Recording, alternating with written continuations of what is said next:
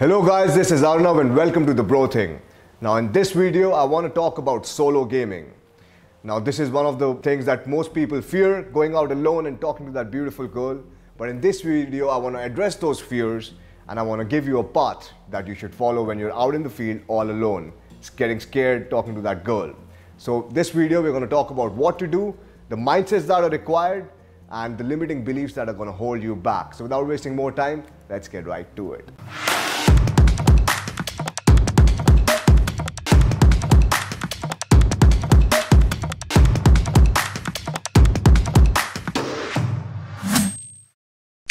So before I even start, I would like to share with you my story. When I started game, I was back in the day, I was 17 years of age and I was in Singapore. Now most of you know I started alone, right? Now the reason I started alone was, I was just a kid who was sent from India to Singapore to complete his education. Now at that time, I didn't have a lot of friends. I didn't really know anyone in Singapore. So I went there, and the only people I hanged out with was my college friends. And they were not into gaming or pickup as much. And not as much actually, not really into that. And when I used to take them in the field, they used to look at me like I'm some sort of creep doing some creepy shit. And like in the first year when you're doing game, you actually suck. So at that time, I was really bad at this and I was just learning the skill. And most of the people who I used to bring to the field with me, they used to come for one time and never used to come again. So for 3 years of my life, like I would say 3.5 years of my life, I was completely solo. I was doing pickup all alone. Now, I'm not a guy, who's writing an article on how to get laid for a magazine or, for online, but I'm a guy who's been doing this for the past decade of my life. Now, I've had the craziest nights and I've had the best of the epiphanies when I was doing solo gaming. What it means is going out in the field all alone and approaching people. I know you might be thinking, whoa, that's just so tough, right? And it does require a lot of balls. But after watching this video, you'll be able to do it just perfectly well. Even before we go on to the how-tos and the what-to-dos, let's talk about the mindsets that are required for solo gaming, for going out in the field all alone, all by yourself and performing the out of pickup. Now, the first thing you have to understand is you're never really alone when you're going to the field.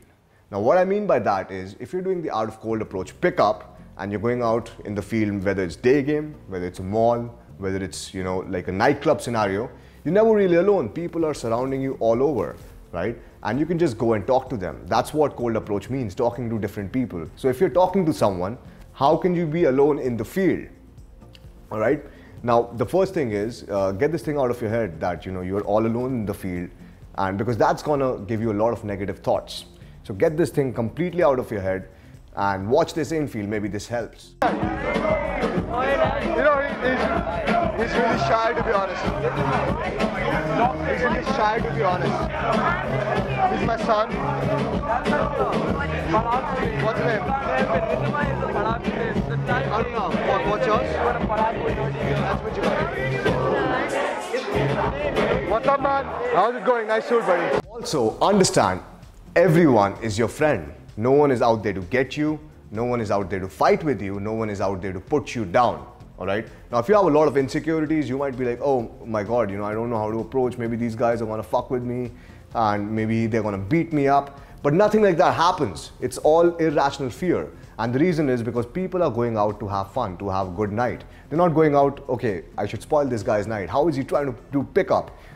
First of all, understand no one is aware that you're doing pickup. Right? People think that you're just talking to random people, you're just making friends, right? Only you are the one who's aware about, you're doing pickup. So don't think that I'm going to do something that's negative so people are going to fight me, all right? Now, I want you to watch this infield to understand that it doesn't matter how many girls you open, it doesn't matter how many people you talk to. Everyone is there to have a good time. Hey, I know you!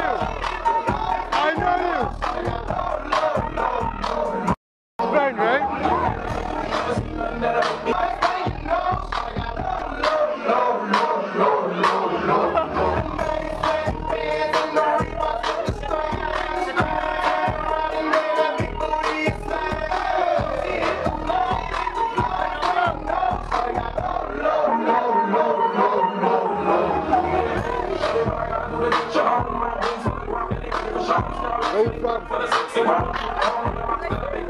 The third point being, you don't really need a wing to game.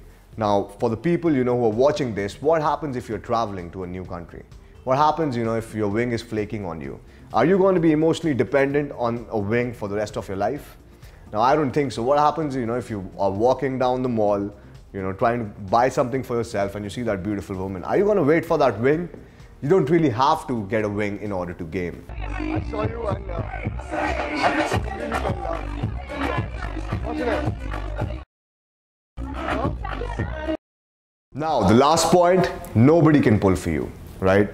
Now, if you are an advanced guy, reflect back on most of your pulls and you would understand that the time you pulled the girl was because of you, was because of what you did and not because of some other guy, right? And nobody will pull for you. Why would anyone pull for you?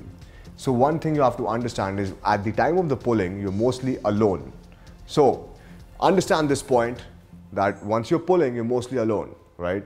And nobody will be able to pull for you. Now, this might make a pull bit more harder when you're going out alone, but it doesn't mean it's not possible. Now, before we proceed on to the how-tos, if you guys really want to find a wing, join our Facebook group and you can find a wing easily over there, whichever part of the city you're from, or if you're from a different country, you can still join our Facebook group because there's a lot of value that is shared.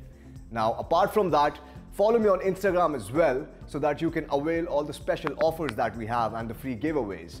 Now, without wasting much time, let's get down to the how-tos. Now, the first thing I do if I'm going out to a club all alone, and if I'm really in my head, if I'm really scared, is I'll make things easy for me. And how do I make things easy for me? Now, I go up to men and I talk to different men or different event managers, different promoters, different people, right? And that is about in the night time. Now, in the daytime, it doesn't really matter if you're alone, right? If a girl asks you, you can just say like, yeah, I'm just, hanging out, waiting for a friend, or I'm actually going somewhere and I thought I'd just kill some time, talk to you, right? But in the nighttime, there's a lot more pressure on the guy who's going out alone. So if I'm really going out alone and I'm in my head, I think about, okay, how do I make it easy for me? I'll start approaching some guys, some people, some DJs, some door staff. The reason I do that is because later at the night, you can even hit on their girls, or they'll call you to private parties, they'll call you to private events, and you can have a really good social circle. Now, apart from that, like if I'm really in my head, if I really can't find a wing, what I'll do is I'll approach a girl and I'll talk to a random guy and I'll get him in the set. If there's a two set and I think, okay, the other girl is gonna, take the first girl I'm talking to because she's getting bored and I'm not really engaging her so much, what I do is usually I walk around the club, talk to a random guy and I get him in the set. All right. Now, the thing you have to understand with this is if you have a decent approach, if you're like, hey man, listen, there's this woman who really wants to talk to you and just want to introduce you to her.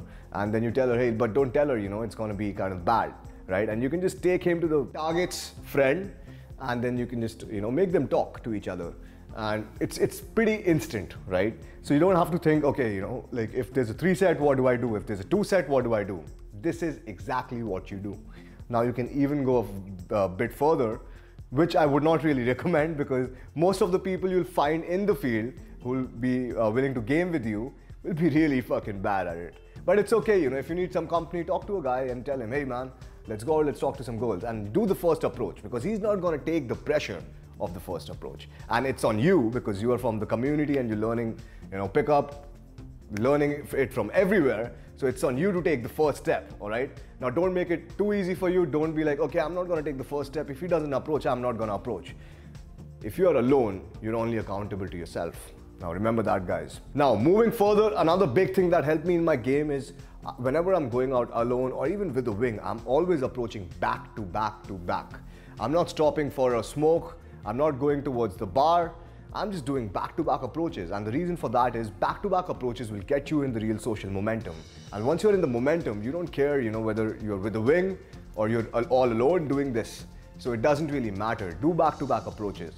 Now, you might be like, oh, how do I do back-to-back approaches? Now, one thing you have to understand is night game is really good for that because in a club, there are a lot of people, right? So there are a lot of people you can easily disperse from one place to another and you can just easily get lost in the crowd.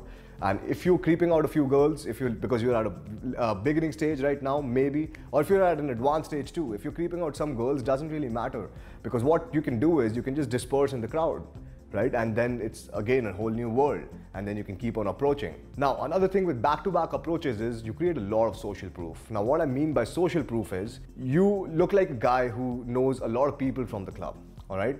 Now, if a girl sees that, she'll be instantly attracted, right? Because it's pre-selection that's kicking in. If you were talking to a lot of girls, you're giving high fives to girls, different girls, you're just saying, hey, you're opening a lot of girls, and then once you're with your set, right, which you decide on to stay with the 30 minutes, 45 minutes before pulling, whatever, you just take her, you're just walking around with her in the club, or you're just taking her towards the bar, changing locations, right? At that time, you can use this social proof of the people you have spoken to earlier in the night. And what I mean by that is you can just, if the person is walking by, just give him a high five. If you know a girl, just be like, hey, nice to meet you. And the girl is not aware that you just met these people on this particular night. So it's a lot of social proof. And I know it's a bit more advanced tactic, but yeah, guys, if you're learning this, start learning that as well. That's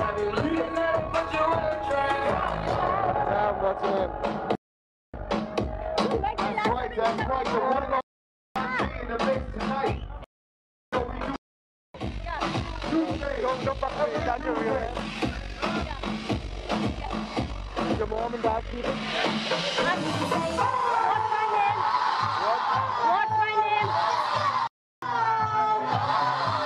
What's your name, buddy? Nice to meet you. That looks like a real name. All right. Come on, let me feel the fucking energy, man. Everybody, fucking yo, what's your name? I don't know.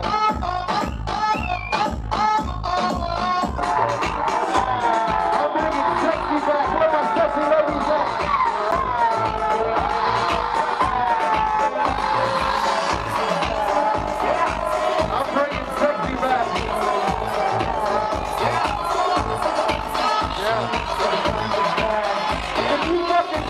Put your hand up and make some noise. If you think you're sexy, put your fucking hand up. What's your name?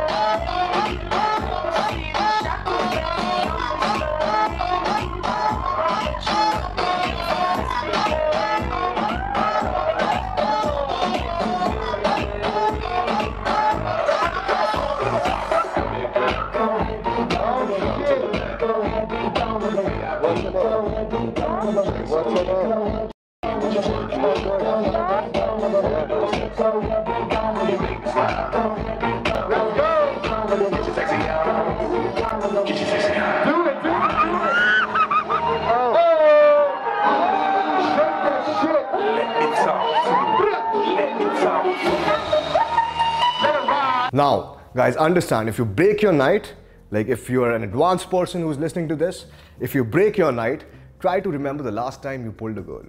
Or try to remember the last 5 to 10 times you pulled a girl, all right? And you'll understand that 80% of the times during the pull, you were all alone, even if you went out with a wing. Now, this is the case with me, even if I'm going out with a wing, 90% of the times, I'm the one who's pulling, right? And I'm pulling all alone. No one is doing it for me. As I've already said, no one will ever pull for you. You got to do it yourself. So if you think about it, if you're an advanced guy, if you think about it, just try to understand that the last part of the night, which is the pull, right? You're usually doing it alone, usually, I would say. Now, if you're usually doing it alone, what is stopping you from, gaming the first 2 parts of the night all alone? What is stopping you? The only thing is, it's only in our minds, right? And remember, as I told you about the law of state transference, if it's in your mind and if you're feeling uncomfortable about going out all alone, then other people will also be like, oh man, like, yeah, you're pretty weird. Like they'll feel weirded out when they talk to you. Because you'll be uncomfortable, you'll make them uncomfortable as well. But, if you go out alone, if you talk to some guys and if they ask you, hey man, so who are you here with? Now all alone, just chilling by myself, they would have massive respect for you. And the reason for that is because most of the guys actually want to go out alone, but they're not able to, right? So even with girls, if you just, if they're asking you, hey, are you alone? And we'll get to that later. You can just be like, yeah, I had to go to some other place. I thought I'd drop by for some time. You can just use anything to just, shove off that question. And most of you, I know, most of the guys who don't go out solo gaming is because they fear this question. They fear, getting judged as a creep, right? And it's the opposite. It's the complete opposite. So what's in your mind will happen, right? If you think that, okay, I'm uncomfortable going out all alone, then you would be uncomfortable. The other people who are talking to you would also feel uncomfortable, right? They'll think that you're a creep. But if you're fucking comfortable, if you're at ease going out alone, they would be at complete ease and they would have massive respect for you for going out alone. A lot of people don't go out alone because of their limited beliefs, the beliefs that hold them back. Now, the first belief is, as I already said, I need a wing. And the reason this belief is there is because there's a lot of emotional dependency. And it has like deep-rooted cause, you know. You might think it's funny, but it's not. If you are an emotionally dependent person, if you have been dependent on your parents, dependent on your mom, your dad, all your life, right, you'll have that need even in the field. You'll be like, oh, where's my crutch? Where's my emotional crutch? And at that time, you really need a wing. But what happens with that is, if you're a guy who's traveling, if you're a guy who's going, you know, to a different country, or if you're just a guy who's just gaming regularly and your wing is not available, what will happen to you? You know, you'd be in your head. You would not go out. You would find rationalizations, really bad excuses to not go out. Now, another thing is amusement dependence. Now, what I mean by amusement dependence is most of the people, you know, if they're going out, they need a wing to amuse themselves, right? Now, for that reason, you have to learn about self-amusement. You have to always amuse your own self and be your own joker, be your own clown, give your own self some positive emotions, right? If you're always dependent on someone, then you're not mastering your emotions, because your emotions are dependent on an external source. And if that external source is not there, when you're in the field, you would not feel happy, right? Now, most of the people, what happens is, if you're left alone in a room, would you be happy? Would you be comfortable with your own self? Or would you want some external stimulus, right? And if you're a guy who wants more external stimulus, try to cut that shit down. Try to go out alone, you know, try to experience the world in a different way and try to have some fun on your own time. You know, there's a concept of aloneness versus loneliness. We're not going to talk about it, but aloneness is really different than loneliness. If you feel lonely all the time, that's because you are not really having a lot of fun with your own self, right? You're not amusing yourself so much. But, you know, aloneness can be enjoyed. Also, another reason is the approach anxiety. Now, a lot of people, you know, don't go out alone because they have a lot of approach anxiety.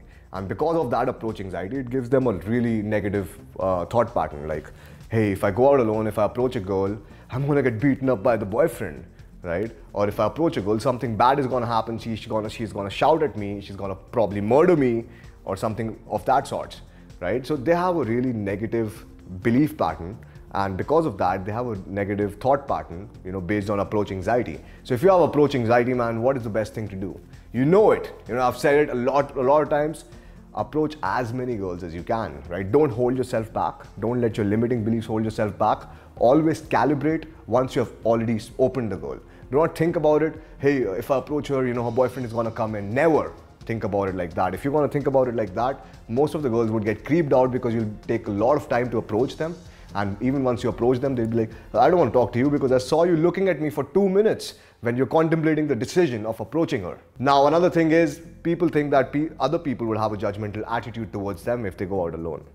Now, you have to understand one thing, right? It's really hard to go out alone for most of the people. For 99% of the population, they don't want to go out alone. They don't want to do anything alone, right? They want to do everything with their friends, with their family, and it's not wrong. It's not wrong. But going out alone will teach you a lot more about your own self. It'll help you build your character, it'll help you build your soul, right? And it'll help you understand, pick up in a more deeper level. Now let's see what's the worst that can happen if you go out alone. What's the worst thing that is possible if you go out alone?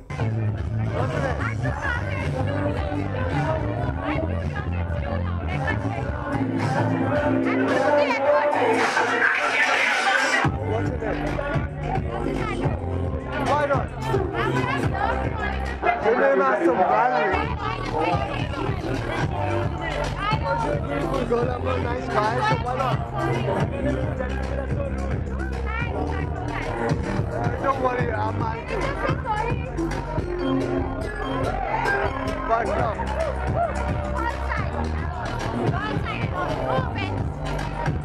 I'm trying to hold a decent conversation, that's about it. I'm trying to hold a decent conversation, and that's about it. Yeah, but I'm busy dancing right now.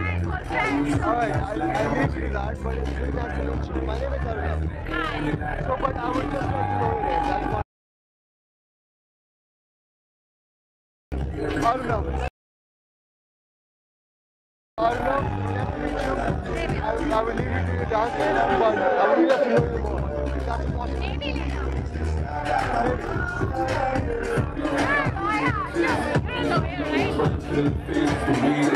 I'm the judge. Now, as you can see in this infield, the girl doesn't really want to talk to me. So what, right? I'm still having fun. I'm still, having fun with her, and I'm still having fun in the conversation, and I'm still persisting. Now, most of the people who are going out alone, they want to really early eject, and I'm not doing that at all. Now, let's see another example of the worst thing that can happen to you when you're out in the field. Oh, he's a shy guy, don't worry about him. He's my shy guy. He's a shy guy, don't worry. Trying to socialize with people. Okay, but socialize with me first. Yeah, we will. You're a cool guy, man. What's your name? Don't socialize with girls already. I love you already, man. What? What, man? Apologize. No, you socialize with me first. I'm not girls, man. Let's go. That's fine. You go, bro. Hey, What? No, boss. Sorry, no, just go. Just go. Okay. You're a lovely Fine. person. Fine. Okay. No, fuck it. No fights. We'll just fuck it, man. Okay. Go ahead. Name? Arnav. Sorry, man. Apologies. No, sorry. Pass. But you left people, so we are in Bangalore. That's okay. You will become possessive, okay? I'm really sorry. No. That's all right. Cool. No problem, yeah? Yeah, cool. Yeah, that is Cool, fine. cool, If cool, you are cool. socializing with me, that is fine. Not with girls. Yeah, Definitely. that's all right. Boss, sorry. Yeah. Cool. That guy. Nice people. Have a good night. Yeah, sure. Wish you the same. Wish you the same. Apologies if we Good night. disrupted Good you. night. Easy. It's too possessive. Yeah, very much. Boyfriend? Yeah. That's why he loves you. Really. Now, what happened over here? The boyfriend popped out of somewhere. Now, that's actually the worst thing that can happen to you, right, if you're going out alone. Nothing else. Now, if you're thinking, okay, I might get beaten up, I might get judged as a creep, I might, people might think of me as a creep, people might completely label me as this is a loner guy, that's never gonna happen. That's never gonna happen. It's all about our irrational fears, right? And most of the people fear this situation as well, the boyfriend coming out of somewhere, right? But if you've been following us, you know how to tackle this situation. And if you don't know how to tackle this situation, click on the link above where you can learn about male psychology. All right, the only issue at hand is the girl might ask you, who are you with, right? Where are your friends? Now, first thing you have to understand is the reason why the girl would ask you this is because either your pre-approach is wrong, which is your fashion sense, you're wearing something torn and you're going out, looking really shabby, or the thing is, either she wants to know your social value, who do you hang out with, what kind of people do you hang out with, right? Maybe she's really interested in knowing you more. Or even if you say something really uncalibrated, right? She might think, okay, this guy is a creep, I don't really want to talk to him. But then again, maybe it's your fault. You said something really uncalibrated, something that was completely non-relatable and something that was offensive to her. Now, there's another note. You can easily create instant social proof. To counter this, what I mean by that is you can approach men, approach women, and you know about social proof. I've already explained it to you. You can just easily talk to anyone and the girl will be like, oh, these are the friends, right? Another thing is you can just tell her directly, hey, listen, I had to go somewhere else. I thought I had a few minutes, so I dropped by because I love the place, I love the music over here. Another thing you can say, yeah, I'm all by myself, so what? Trying to have fun by myself. I have a few days in the city, right? So there are numerous ways you can come up with different topics of how to counter this question, how to counter this particular issue. And the only reason if you're not going out alone is because you have let the irrational fear build and the emotional dependence really build up to this level where you freak the fuck out if you have to go out alone. No, I'm with my friend. My friend is going over there.